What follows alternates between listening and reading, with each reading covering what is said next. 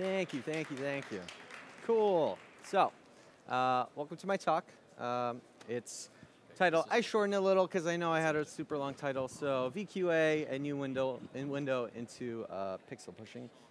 So, who is that face? That face is me. My name is Walter Dziemianczyk. I'm a senior software engineer at the New York Times, and that's my Twitter handle if you want to spam me on Twitter. So I've worked on many different projects at the New York Times, but most of them have to deal with UI. So, straight to the point. What is VQA?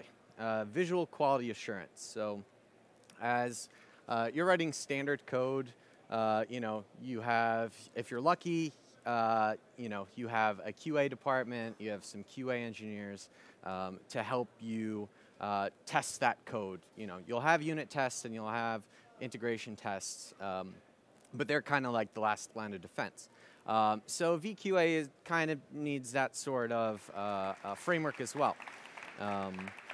So QA will usually use like Appium or Espresso, and they'll write their own tests. I know Ali, shout out to you. You're awesome. He's our senior QA engineer. He does that for us, but our product designers and creative directors also need some sort of tooling to help them with that. VQA isn't only just pixel pushing, and it can't be. You have more than just a pixel on the screen, right? It has to do a lot with maintaining brand identity. So what is brand identity? It can't just be an 8-point design system, right? A grid system, or 16-bit margins, or a toolbar, a collapsing toolbar, a view pager, what have you. It's more of expressing your brand through the UI. So at the New York Times, we have a really strong brand identity. Every single day we ship a paper, and the top of that paper has the New York Times logo at the top. So it's an international paper, and everybody knows this logo, or they know the super T, which is just the T, if you ever see that, like on my sweatshirt. So in order to translate the newspaper into something digital, we have a bunch of documentation that the product designers use. So this is an example of Franklin. It's one of our typefaces. And there are different whole set of styles. And it kind of gives you a description of when you can and can't use this typeface, what it should be used for. But this style guide, it's only page 9. And there are a whole bunch of more pages defining when you should use the entire nameplate as opposed to the super T, how you should treat these icons or these nameplates, what you can and can't do with them, what you can and can't do with different typefaces like Karnak, what colors you can use, and what are the colors for different products. So the design department has that, and that's great, but eventually you're going to have to, hand this stuff off. Or you need a tool or a set of tools to implement this sort of stuff. So how do we implement brand identity? And that's usually, uh-oh, I'm about to lose power. That's not good. 1 second. 1 second, please hold.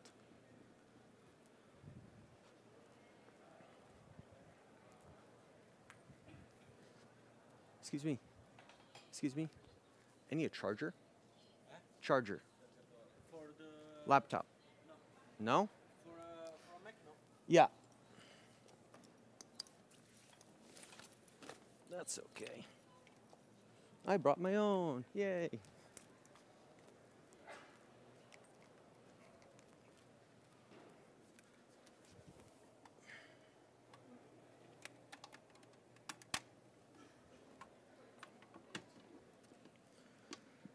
So, where were we? Yes, design tools, sorry for that. So we have Photoshop, right? And that's our standard design tool that everybody's used. But that's really mostly for raster content, right? So Photoshop has a whole assortment of different tooling that you can use to, filter, photos and crop them and so on and so forth. So when I initially started development, I was a design technologist, and that was like 6 years ago, more than that. And the type of designs that I would have to implement, which was what that role was in PSDs, and I'd get raw PSD files from clients, and I'd have to implement them, and that's great, but not so great.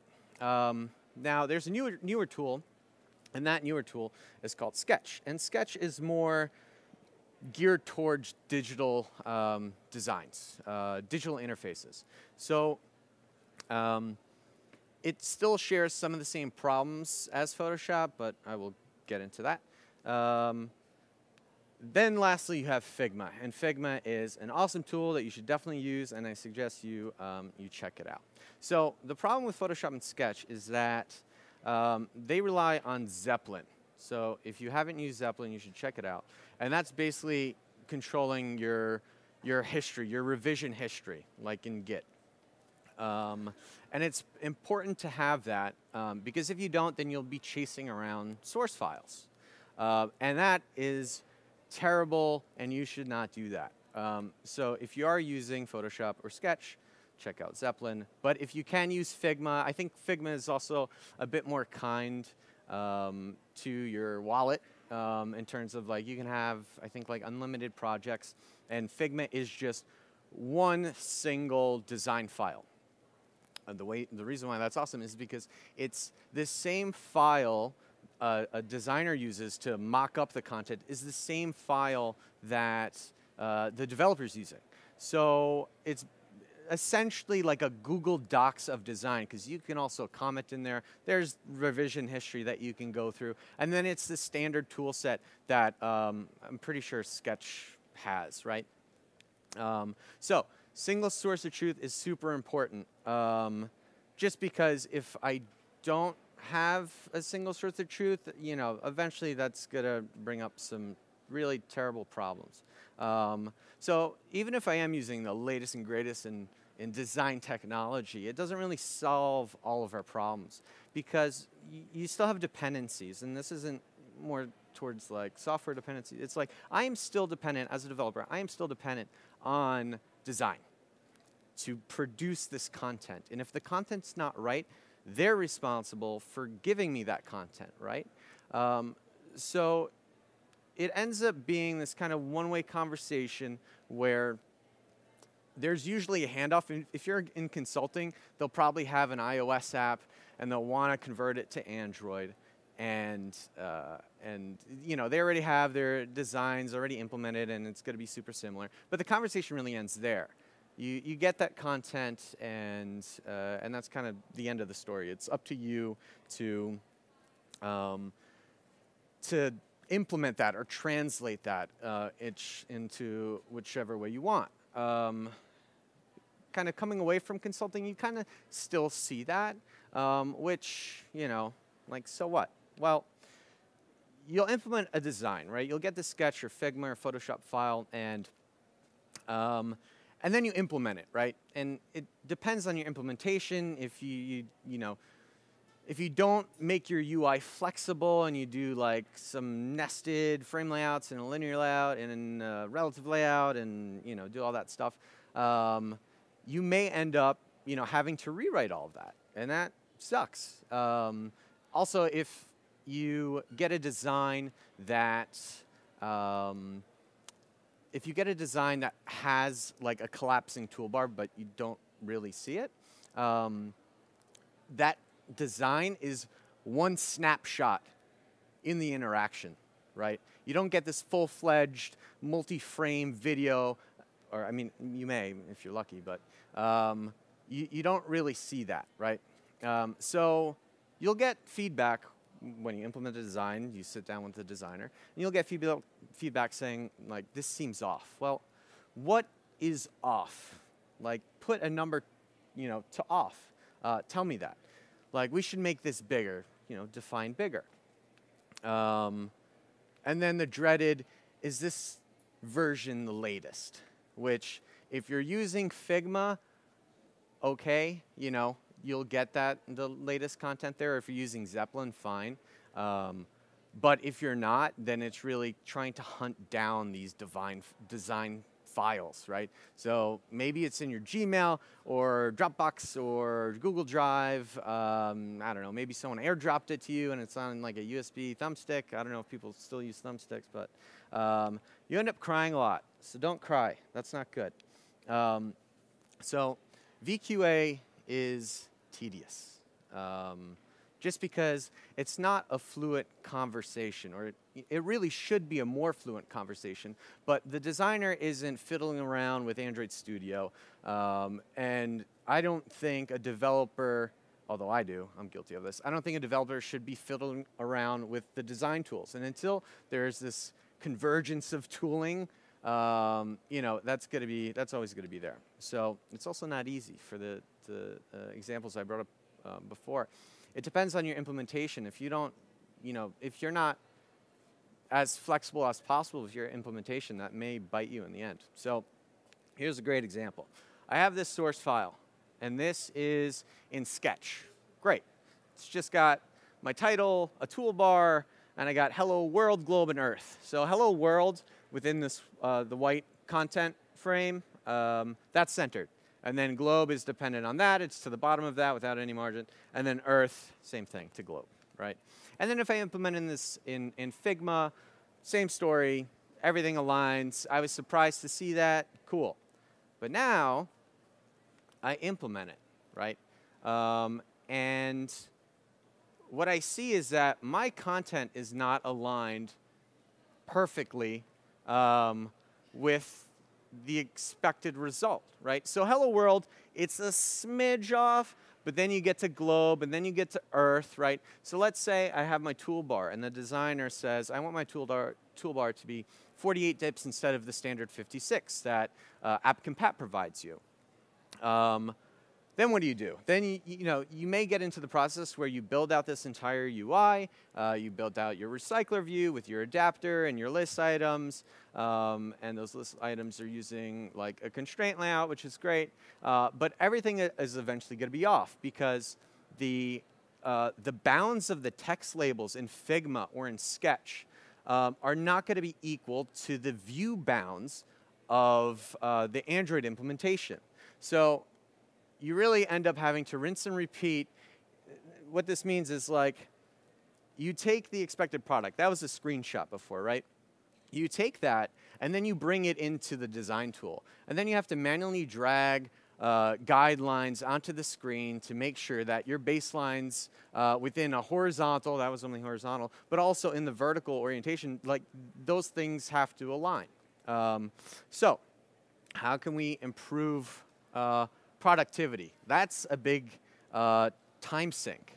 I can't spend half a day, pushing rulers from the edge of the screen in Photoshop and comparing and contrasting. So how do I reduce that time, right? And more so, like, how do I make that process more proactive in a sense of, like, I am one person, and I work 40-ish hours a week, maybe a smidge more from time to time. But how can I offload that work onto somebody else? And that's where this tool that I wrote comes in. Or it tries to help solve that or soften the blow of that process, right? So window is what it's called. And it's a result of those questions. And it's an attempt to help solve that process. So what does it do?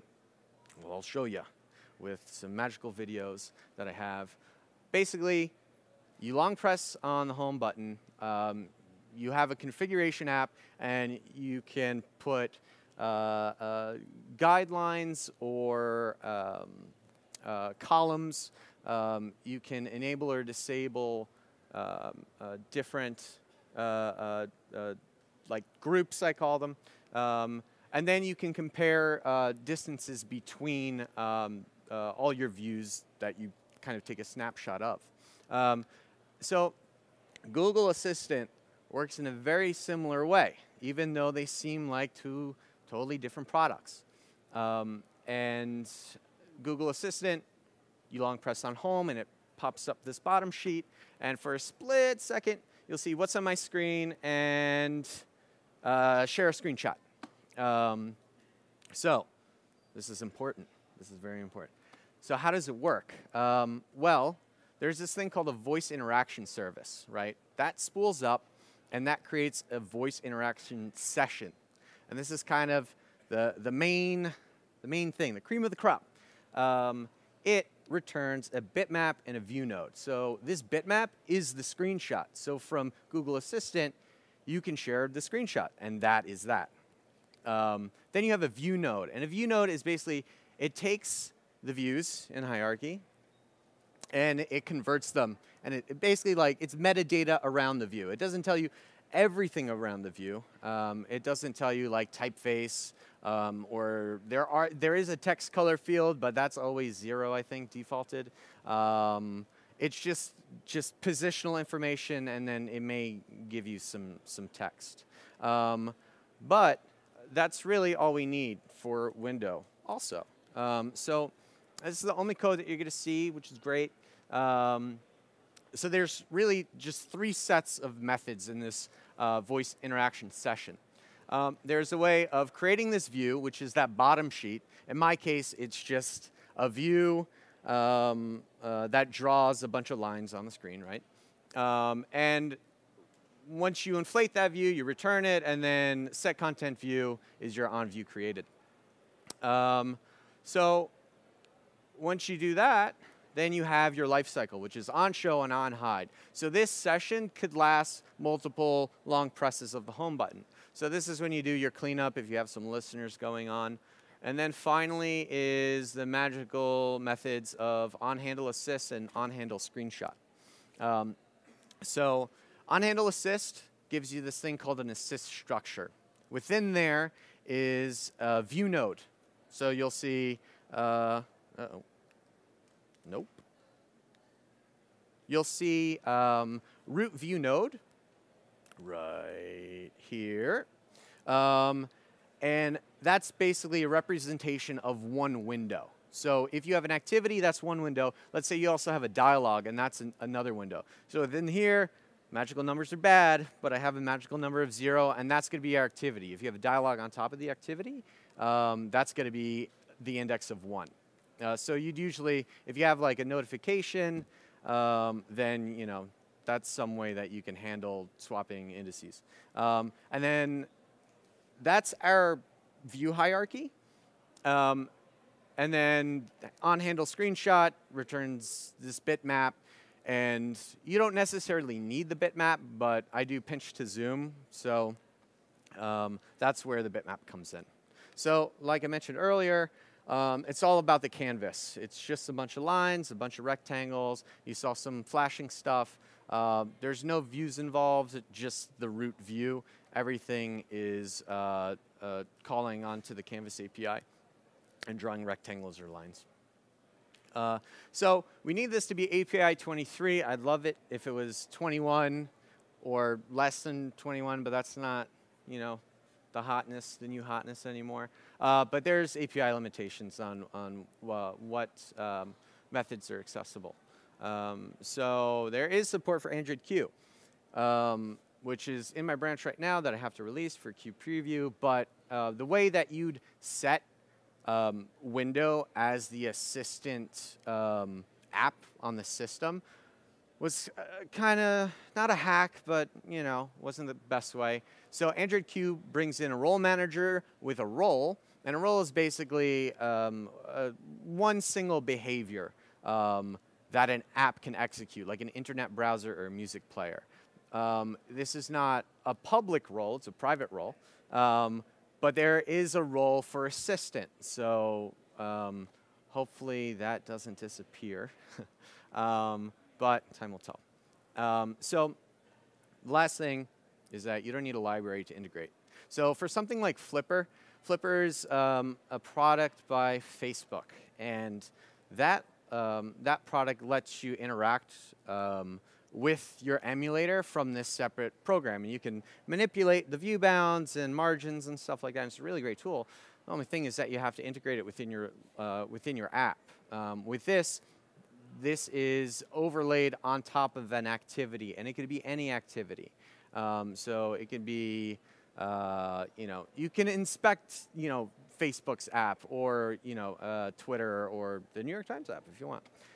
So how do I enable it? Well, you'll see this big red box if it's disabled. You click on that, and it opens up the assistant voice input screen, which will then let you select which one you want. So this, that's okay. So once I select window, I'll be ushered back into this screen, and that means that, that it's active. So it's very important for these two settings to be enabled, because one gives me the screenshot, and then the second gives me the current view hierarchy. So I use both of those things to display and then draw rulers on top of. So once you have it enabled, then you can go back into the window app just by pressing back, and then you'll have some basic quality of life settings. Then you'll have the ability to add grids, and then rulers on top of that. So grids will be, it can just be vertical and horizontal lines to make a grid. You can also do columns that stretch, that have an offset. For rulers, you can have rulers that start from the left of the screen or the right, or the start and the end from the top and the bottom. They can use dips, inches, pixels, and percentages. So you can have a ruler that's 50% vertical and 50% horizontal. And then lastly, there's this outline category, where this is just the default implementation that is currently being used within the app. So in a future update, and I'll get into it, I'll add some functionality here to help you customize that. So each of these sections, there's 3, you can disable those. There may be a lot of noise going on with all of them enabled at the same time. So you can go back here and disable it, and the next time you long press on home, you won't see that option anymore, or you will, depending on what you choose. So let's use Hangouts, because Hangouts is about to die, I think, sometime soon. So let's give it some glory. So if I have my Hangouts app, I long press on the home button, right?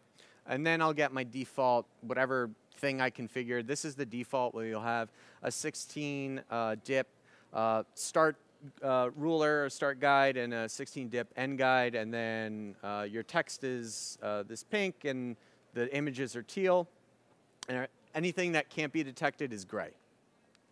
So if I do a single tap, I tapped on to the hamburger, right? That'll highlight, everything else will kind of, be darkened. And then I'll get positional information from the left, top, right, and bottom. And if it's 0, it doesn't draw. So if I hit back, then I'm ushered back into the default. If I hit back again, then it disables the app, and I can use Hangouts however I like. So if we do another interaction, if I single tap on this empty view image that they have, right, and I long press on the toolbar, now I'm getting positional information between 2 elements, right? So if you're using this and you can't quite get into the element, you can double tap as well, and that'll keep digging into the view hierarchy until you reach the root. So within here, the distance between them is 148 dips. So another option, like I mentioned, is rulers based on percentage. They're relative position based on percentage of screen width or screen height, also with columns. So that's the basic gist of the tool. So what does the future include? That's important. So I want to improve rulers, because right now you have to go back and forth. The normal interaction I have with rulers in Figma, like I'm just dragging stuff from the left and top and everything's super quick, and I want that same sort of behavior to be within this window app. So I want you to be able to drag a ruler from the left side of the screen or the right side of the screen, or top or bottom. I want to show some sort of measurements. When you zoom in, you'll see dips at the top. I also want to have a persistent notification, so that way then you know it's active. With the role manager or the implementation right now, there's no way of telling whether a window is inactive. So if you stop using the tool and then you want like Google Assistant to come back, you have to go back into Google settings and disable it, which I wish I had control, but I don't. So hence the persistent notification. And that also gives me a place where I can put some features that I really want within that space. So like I mentioned, custom groups. I want you to be able to put in the ID of a view and select a color and have that thing be the only visible. If you don't care about your text views or image views or a web view, you know, like you should be able to hide those things. Improve touch interaction. So this isn't like a standard view hierarchy where you're tapping on something and things propagate. It's all manual, which if you're like, there was a case where someone was faking a bottom sheet and that view was covering their list view, right?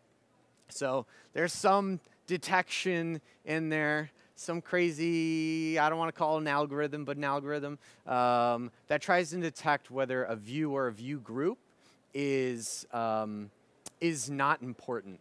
So if I long press on, say, inbox, well, rest in peace, Gmail, and they're using a recycler view, that will resolve into a view group. Because it'll only provide me with information from like the system API. So a list view will return a list view, but a recycler view or a constraint layout will return a view group. And that's where that challenge comes into play. But I just need better math, so I'm going to do some better math there. And then finally some metadata, and that's what I also want the notification for.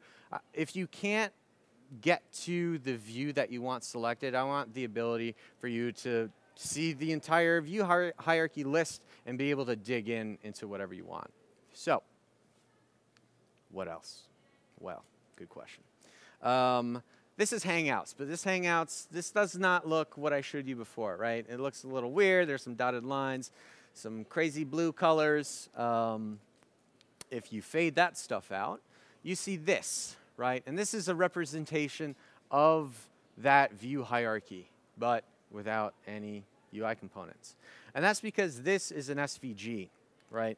So this is the entire view hierarchy that I have that is then written out into the SVG. So you'll see, you saw it for a split second there was Hangouts. That Hangouts is the label in the toolbar. You also saw some text in there, which was the empty text. That was the empty text, right? That's how Google Assistant works. It takes a snapshot of all the text fields, right? And then it reads them and sees, you know, what's in view, and that's how it knows what to search for. So the reason why the SVG is important is, like, this is using still view nodes, but I love to one day, and if you want to take this idea, please do, I want the ability to create my UI as an SVG and send that off to a designer. So it's gonna involve so much work, but one day in maybe the near future, I'll be able to draw, you know, corner radiuses and images within this SVG, and this SVG will probably be massive, but that's okay. And then that will solve this next question, right? Why does Window exist? Well, it's because this tool is trying to move work back into, it's trying to move work back to the designers, right? Or to standard QA, or to really anybody else, or if there's a product quality assurance step in your process. Like, I have enough work to do.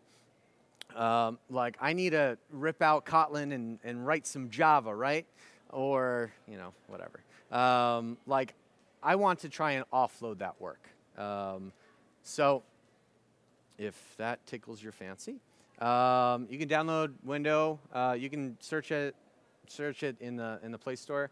For just write Window VQA, or you can go to that URL and download it, play with it, let me know. My Twitter handle is at the bottom of the slide, so you can spam me if you want feature requests, let me know. I'll see what I can do, and that's it. Thank you.